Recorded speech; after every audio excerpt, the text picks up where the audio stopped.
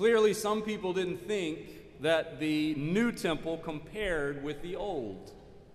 Some wept while others shouted with joy. Was it the contemporary music that now sounded in the new temple that disappointed some?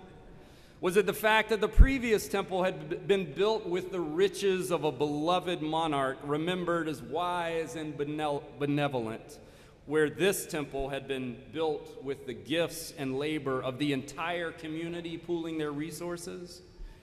Was it a difference in the paint colors, a change in the preachers, or different choral sounds that surely had changed over the 70 years of exile that had taken place?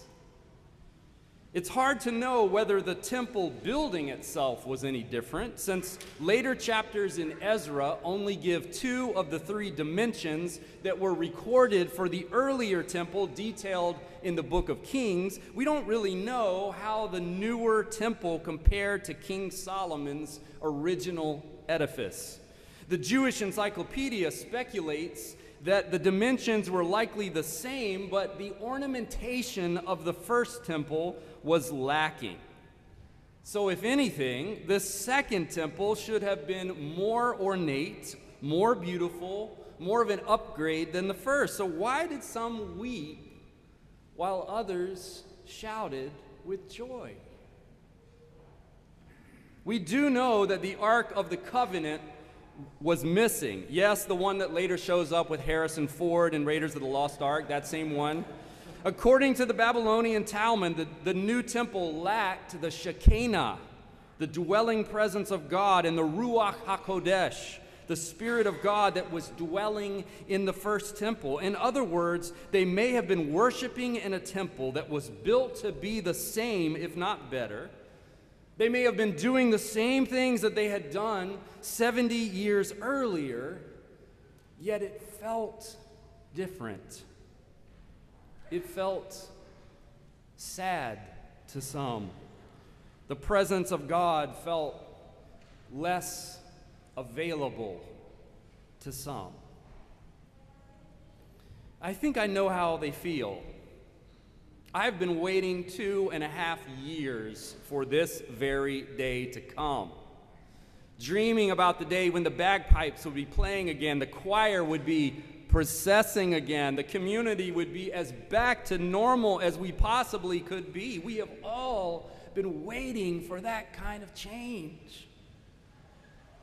I remember brainstorming as a staff around a table early this past summer about what we thought the congregation would need in the fall. And Michael Britt told our staff, I think we need a big rally day blowout this year. And we all worked together to plan this Sunday to be exactly that, a return to the temple we all remember, a return to so many things that so many people have loved about our church through the years. The best choir in Baltimore with a building that makes them sound even better, a place where truth can be spoken, honest questions raised, hopes and dreams for ourselves and our neighbors put at the center of our life together, a return to the temple that many of us love. But of course, it's not the same. Not because we don't have more than adequate music, not because the building isn't what it used to be, not because we don't remember how to pray and sing and preach and praise the Lord, but because we're all different than we were before. Some of us haven't come back to church for reasons that span the gamut. Some have health concerns that make a return too much of a risk. Others have crippling anxiety that have kept them away from gatherings of every kind. Some have moved. Others are out of the habit, and still others, when they're honest, are contemplating just how important church is going to be for them from now on. And some of us who are here have been deeply wounded by the deaths of beloved family members and friends who in our minds and hearts should be here with us, praying alongside us, singing alongside us, playing alongside us. it feels different. Perhaps even God feels less available to some. The amazing thing about the Israelites on that temple rededication day is that there was room for the weeping alongside the shouts of joy. The gathered community figured out a way to hold both simultaneously. For those who felt the absence of God, there was room for their tears. For those who felt overjoyed at the return to be praising the Lord in the very space where their ancestors had praised God 70 years earlier, there was room for their joy. It is the hope, isn't it, for every healthy community? It's the basis for every solid relationship, the ability to bring whatever it is that you have to bring, to feel whatever it is you are feeling, to share whatever you need to share without obliterating the same gift for someone else. It seems harder and harder to create that kind of space for each other in these troubled times. Data is just starting to be published about the impact of COVID, but everything that I'm reading is that it's had a profound impact on all of our mental health. All of us. Anxiety is up, depression is up, post-traumatic stress disorders are up, and because all of that is up, it's made it even more difficult to deal with the tumult that was brewing in our city and in our country before we even knew the word COVID.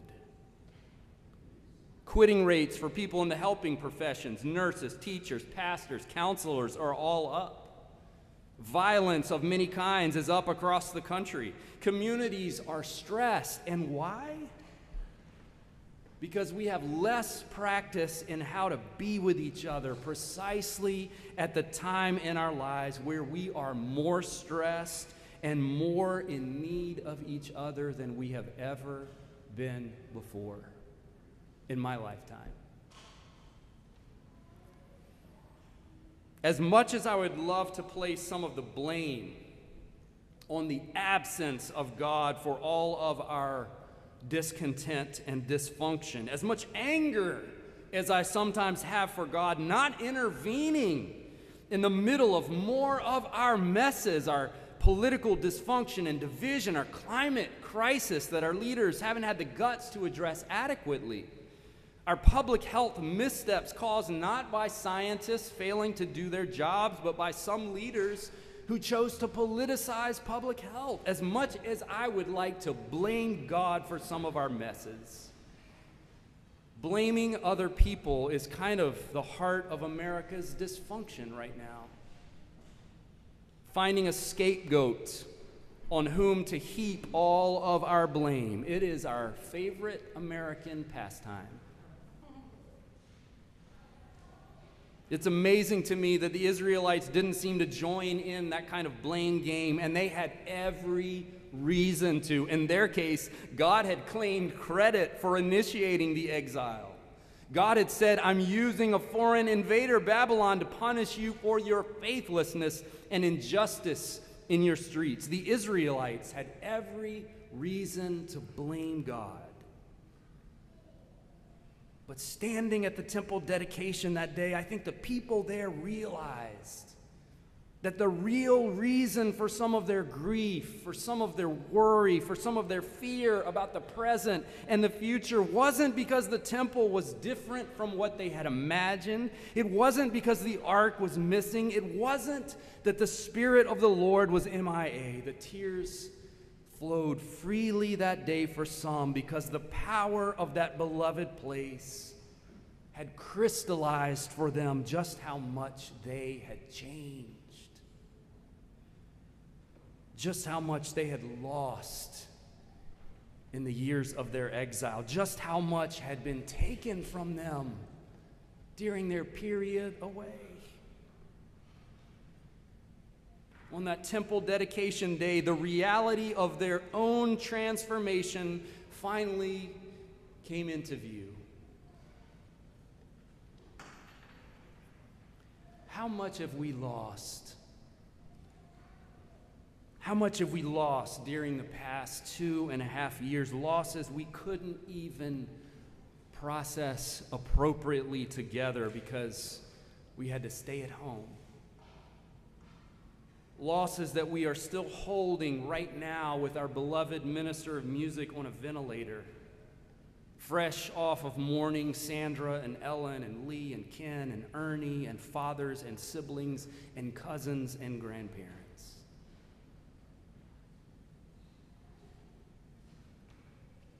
I think the Israelites showed us on that day that returning from exile isn't something that you do on just one day. It's a change that unfolds within you and within the community over time. And one of the most important things that we can do for each other, and maybe for the world right now, is to continue striving to create a community where we can hold each other through our different rates of exile return. To make space for the joy that some are experiencing, even in this moment, alongside the fear and anxiety that others hold when they walk into a space where people are gathered. Alongside the grief that some are holding and will continue to hold. Grief over your personal losses, or grief over our corporate ones in the world.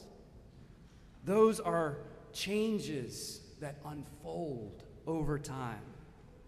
But I think the Israelites also showed us that if you want to get back to something that seems more normal, or if you want to move forward into something that's more like giving than the exile that you've been through, you can't stay standing still.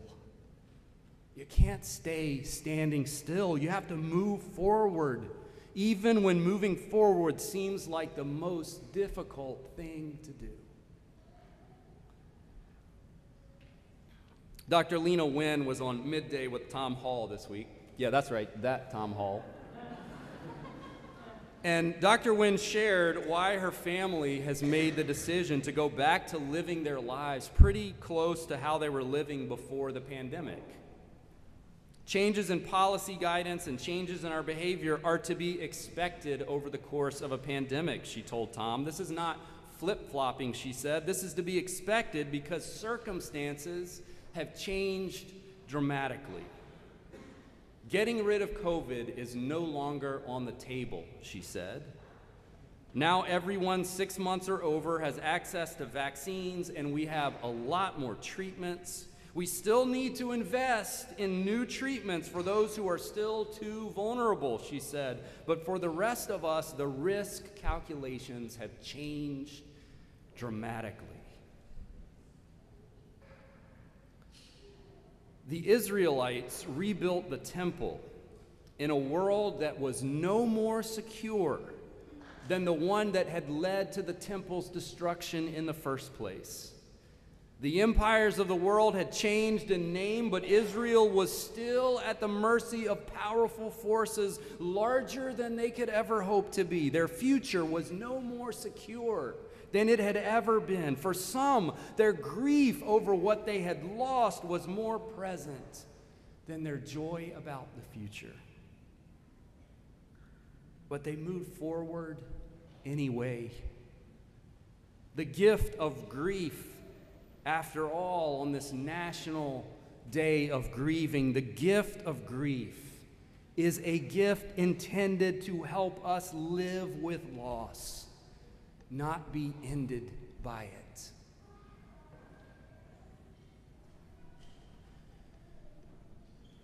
For more than 150 years, these walls have seen a great deal of joy, new life, new hope, new beginnings.